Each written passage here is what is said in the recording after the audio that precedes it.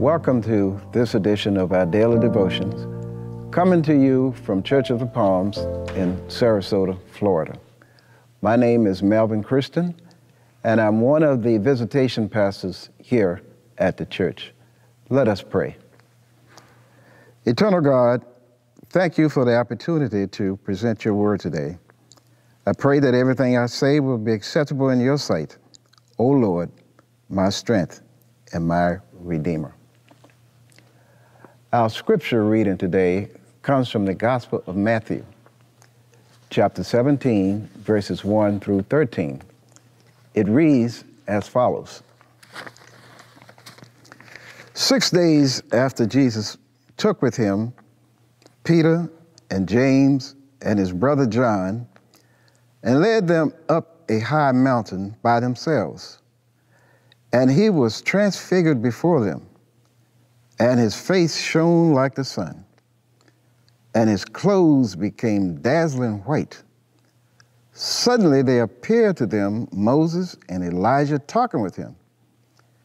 Then Peter said to Jesus, Lord, it is good for us to be here.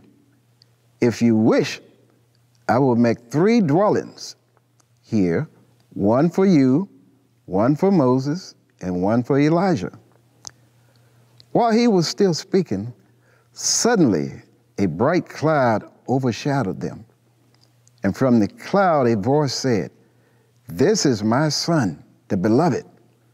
With him I am well pleased.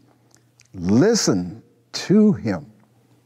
When the disciples heard this, they fell to the ground and were overcome by fear.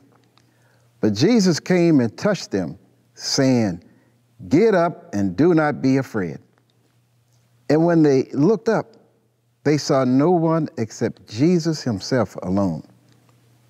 As they were coming down the mountains, Jesus ordered them, Tell no one about the vision until after the Son of Man has been raised from the dead.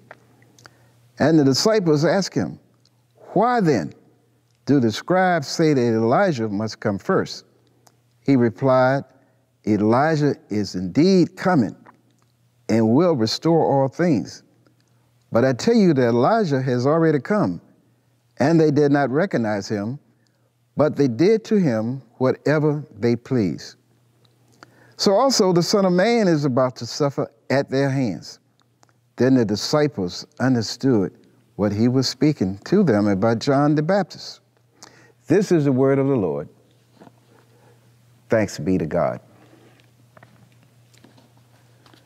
About a week after Jesus told his disciples that he would suffer, be killed, and be raised to life, he took Peter, James, and John up to a mountain to pray.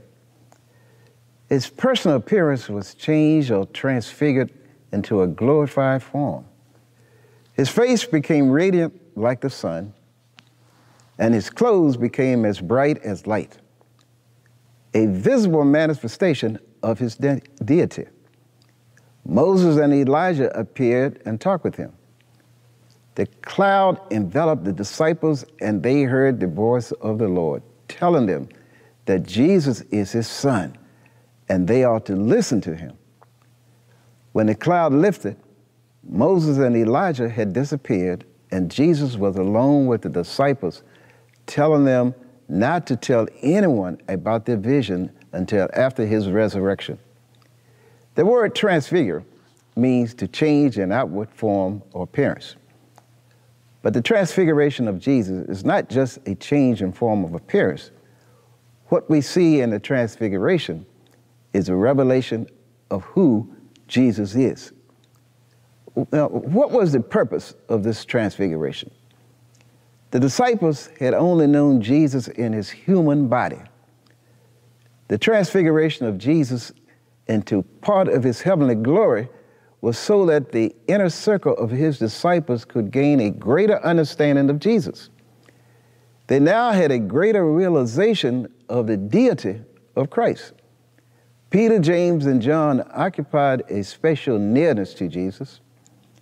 His glory had been veiled in a body of flesh. They were privileged to see him transfigured. The disciples got to see who Jesus really is. Why did Moses and Elijah appear? Their appearance represented the law and the prophets. But God's voice made it clear that the law and the prophets must give way to Jesus, who is replacing the old way. One thing that should not be overlooked in this scripture is God's command to the disciples. God said, "This is my son, the beloved. With him I am well pleased."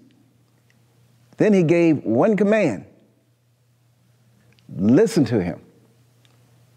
Remember God's command. Listen to Jesus. The world's problem would be solved if everyone would just listen to Jesus. Well, you may ask, how do you listen to Jesus? One way is by reading God's word.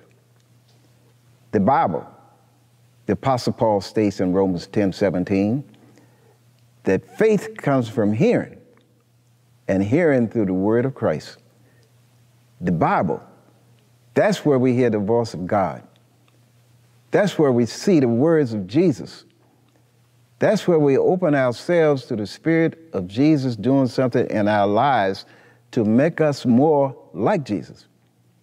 Scripture guides our steps and draws us closer to the Lord. Another way to hear the voice of Jesus is by prayer.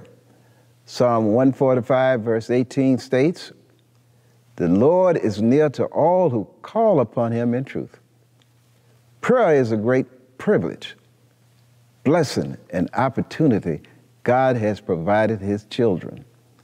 As we pray, the Lord reveals himself to us. We hear his love, truth, and authority. As we commune with the Lord, he brings peace and comfort and gives wisdom and understanding. When you listen to Jesus, listen not with a closed heart, ignoring him, or with a resentful heart, but listen with an open heart, following and devoting yourself to him. And there is a scene in The Wizard of Oz in which Dorothy, the Scarecrow, the Tin Man, and the Lion encounter the real wizard. You remember, right?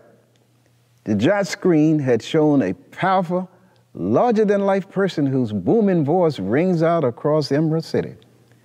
Toto pulls back the curtain, however, and everyone finds that the wizard is just a man. It's all showbiz, lights and amplification. His cry of "pay no attention to the man behind the curtain" falls on deaf ear. When the curtain is pulled back, he is seen for what he is. In our text today, the curtain is pulled back and someone is seen for who he is too. Unlike the Wizard of Oz, though, this person is far more than just a man. Jesus was transfigured before Peter, James, and John. These three apostles saw the curtain pulled back for Jesus, and they were awed by his glory and power. Pulling back the curtain shows just who Jesus is. The divinity of Jesus has been revealed. Believers know who Jesus is. They know who Jesus really is. Listen to him. Let us pray. Eternal God, thank you for your love, grace, and mercy. Thank you for pulling back the curtain and showing us who Jesus is. Give us the wisdom to listen to Jesus. It is in his name we pray. Amen.